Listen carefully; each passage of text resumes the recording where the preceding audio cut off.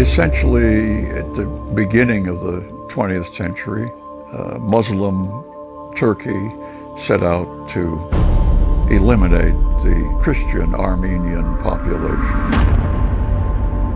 The Christian Armenians were a thorn in the side of the Turks.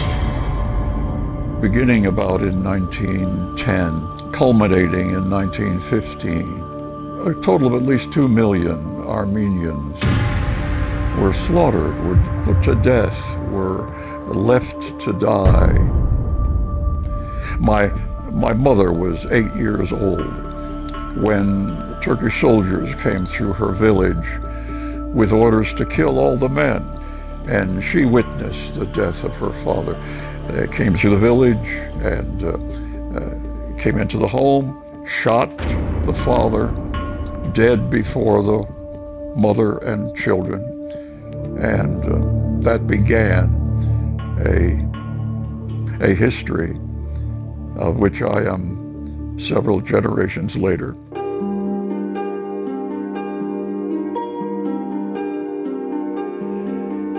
I am much blessed. Providence means seeing before, seeing on behalf of, and how good God has been to do both. The Muslim family that took in my grandmother at the death of her husband, the safety of the children in the orphanage and their rearing over the years, my father's choosing to be the one to come to the United States, and the subsequent death of his brother in the old country. And then skipping ahead to my generation, and to find my wife here, sit next to her at the first day of a class, eventually marrying, having children, now they serving the Lord.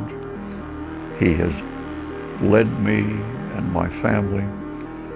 He has preserved us, given us a ministry, which I never expected. And the rest is history, a history of history, the teaching of history for 52 years. I marvel at that. And coming to this stage, toward the end of days, by the grace of God, and still have a mind, though it's fading somewhat, and a faith that has been confirmed over and over. What a privilege is mine. I'm most blessed, not in things of this world, but in matters that endure for eternity. I'm rich.